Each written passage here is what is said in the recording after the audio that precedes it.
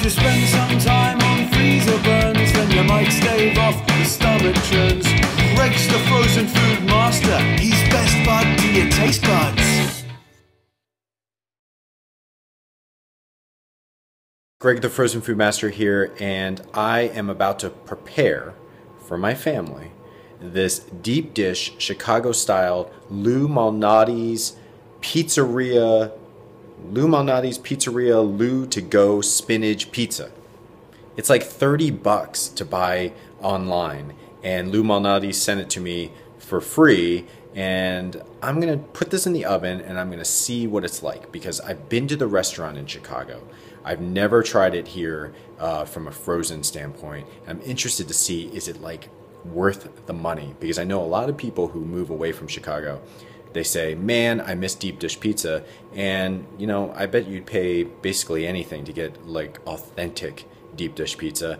I'm gonna tell you whether this is the real deal Holyfield. So I realized I never finished my review of the Lou Malnati's spinach pizza, because why? I took it out of the oven and I started eating it, and I ate it all because it was amazing.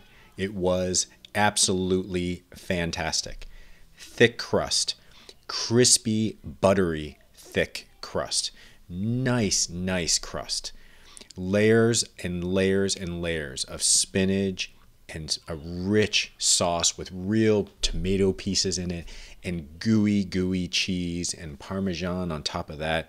It was fantastic. It was the closest thing to an actual restaurant experience that I've ever had when it comes to a frozen pizza. Yes, it is very pricey. Yes, if you guys are nostalgic for Malnati's or Chicago deep dish pizza, you're going to want to spend that kind of money.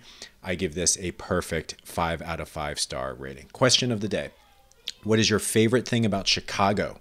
Leave that in the comment section. As always, I'm your host, Greg, the Frozen Food Master. This has been another review of Freezerburns. Thanks for watching. I'll see you next time.